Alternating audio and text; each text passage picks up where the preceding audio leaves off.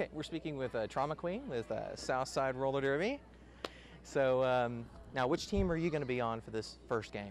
Cutthroat Cupcakes. Oh, okay.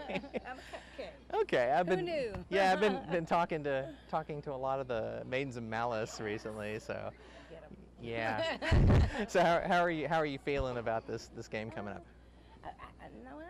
I'm feeling really good because I know I'm going to go out there and I know I can. There's a lot of vets on that team, so I can just skate as hard as I want and not have to hold anything back. Okay. But okay. I do have to skate against my former, captain.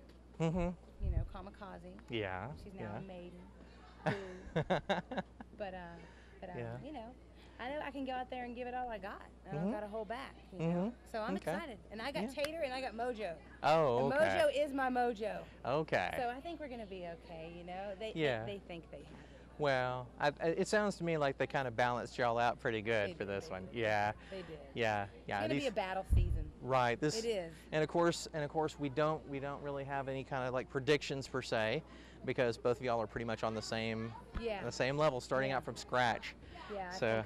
I think so. But I'm gonna venture to say that the Cutthroats are gonna take it. I gotta say it because I gotta believe it. Yeah. Got to be part of you. But no, I'm excited. It's gonna be a very competitive season, and I think there's gonna be a lot of good action. People need to come out, catch the games, and I think it's gonna be real rough. Okay. I think it's going to be very rough. Well, I was talking with some of the others about the skill set. Yeah. About advancing the skill set and actually incorporating. I guess Dick Tater, who founder of Southside Roller Derby, is going to be incorporating a little bit of a figure skating kind of things. More jumps. More technical, like working on our technique of how we actually skate. And really, we do a lot of these things on the track in action. We just don't know it. And now that we're breaking it down into drills, this is stuff we kind of do. We kind of do a lot of turning around on the track and a lot of things that, if we practice technique all the time, we would be so much better. Oh, okay. We would be so much of a tighter team, of a tighter, actually league per se. Yeah. We want to get to where we can smash up against Austin.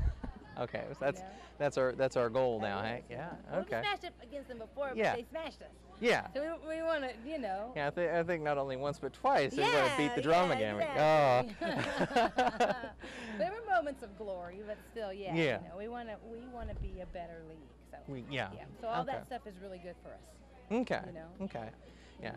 Okay. So it's back on the bank track on the 7th. Baby. Yeah. I love that bank track. Yeah. I love that thing. It propels you. It makes it so much more of a.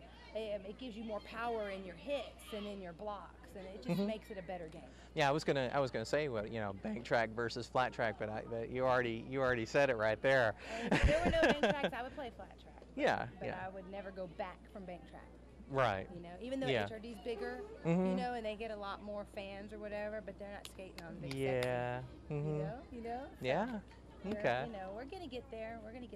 Yeah. Yeah, raising our skill set, people coming out to the games, better venue. Yeah, this is a much better place Much than better to be. place. Yeah. It feels really nice to skate in the AC. Yeah. That's like. Oh amazing. man, but that was some down and dirty derby at the House of Derby. Yes, it was. Yes, it was. And I did it for 2 hot years. I loved it so much. Yeah. Yeah, we're back on the bank track July 7th. Yeah, I wasn't surprised most of y'all didn't pass out. I know. Sometimes we felt like that, or like we're gonna vomit or something. But then you get hit, and you just keep on going. Okay, we'll be looking forward to that game on the 7th. So, all right, we'll see you out there then. All right. Okay. Thank you.